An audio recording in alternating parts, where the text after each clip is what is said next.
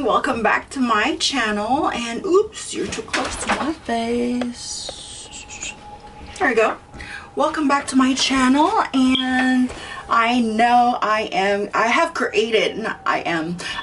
created this makeup look for you know, one of the choices for New Year's Eve.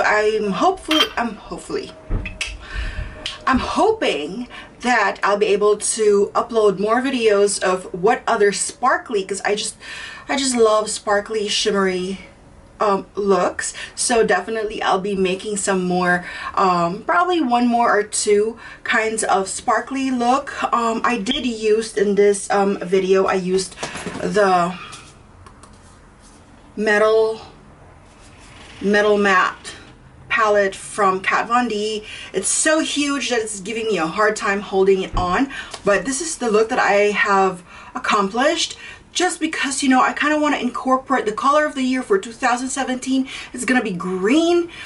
So as you can see here, my eyelids, you know, I'm not the best in doing a little darker shadows, but you know what, I'm starting to love it, and I'm probably gonna do a lot more a little darker. But without further ado, I would like to show you how I did this look. You know, this is gonna be like a tutorial, a voiceover, and if you have any comments, please feel free to comment down below. And I'm gonna write down all the products in the description box. And also, if you're new in my channel, please subscribe, and so that you can be part of my family and, you know, have fun. And for all the subscribers that already had and always been so supportive, thank you very much. And I will see you soon next time, and you know, to welcome the 2017. So I'll see you guys next time. Bye.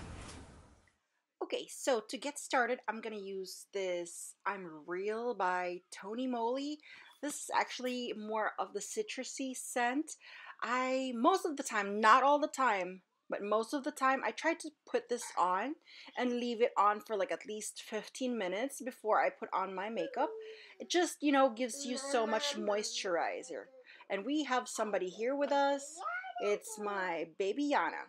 But anyway, so my next step is putting on my Makeup Forever Step 1, again for moisturizing. And for today, I'm going to be using the L'Oreal Infallible foundation, which is, this one is for luminizing. I mean, yeah, it's for luminosity.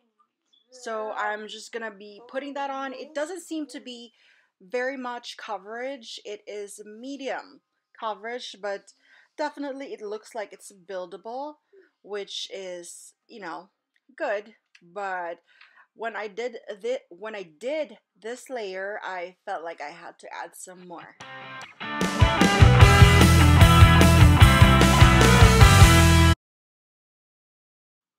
So my next step is I'll be using this Maybelline. This is my dark erase, my dark circle eraser. I don't really have a very dark circles under my eye, but definitely I use this a lot for highlighting most of the time. But you know, it just gives me more of a look of refreshed look. And I'm using this Real Techniques beauty sponge, and I'm using this to pounce it in my skin and pounce until it's all blended. And so the next thing that I'm going to use is my Bye Bye Pores by It Cosmetics. As you can see, I'm hitting pan on this one because this is my favorite, especially on setting on my under eye makeup, and also for my all over the face, because it really covers up a lot of my pores and my fine lines. So, you know, nobody would recognize my age at all, but it makes my makeup application, or I mean my makeup, really very flawless. So we're gonna go straight to my eyebrows, and I'm using actually a powder um, brow a powder brow product called Bodycology. I got this product way back, I think last year, with my BoxyCharm, and it's great that I still have it up to now.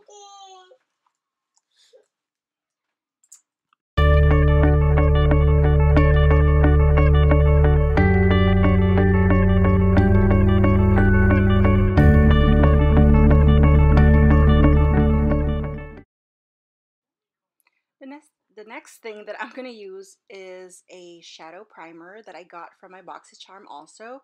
This is from make-upbeauty, and it's very important that I put my shadow primer so it can hold my makeup for a very long time. Well, not super long, but and for my good enough.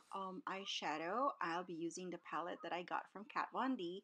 It's actually the metal and matte eyeshadow. It's a huge eyeshadow.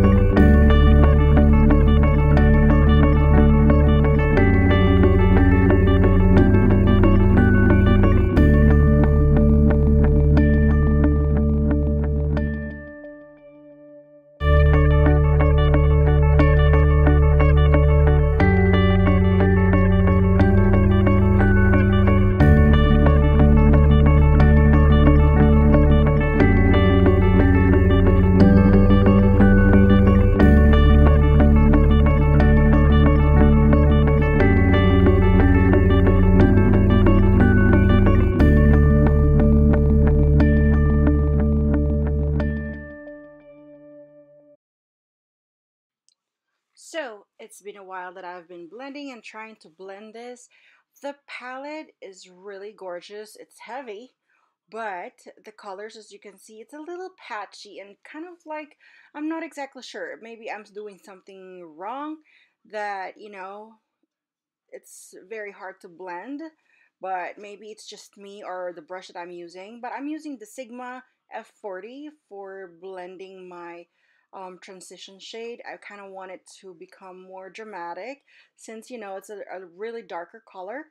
In the video, it kind of looks like blue, but definitely on the palette, it was definitely green. I chose the green one because it's all been said that it is the color of the year 2017, and I kind of want to incorporate that for a celebration that, you know, I'm welcoming the color of the 2017, and I am very used with superstitions. I think I got that from my mother, and she has a lot of superstitions on New Year, things that you have to do to bring good luck or, you know, abundance of every home. So I'm not exactly sure if I'll be able to get to make that kind of video because there's quite a bit.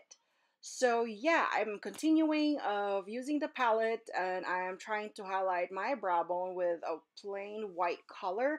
I totally forgot the name of the color, but I'll let you know. So as you can see here, I am using the Rimmel gel liner, but in the middle of trying to put on my liner, definitely the liner kind of feels a little dry. So in a few seconds, you will be noticing that I change it to the Maybelline um, gel liner, which is always my go-to. It never goes wrong. I always, you know, slay my eyeliner, if that's even, you know, a word for this. But definitely, I did really great with my eyeliner. I'm so thankful. But yeah, so I will just continue building my eyeliner here, and we'll keep going.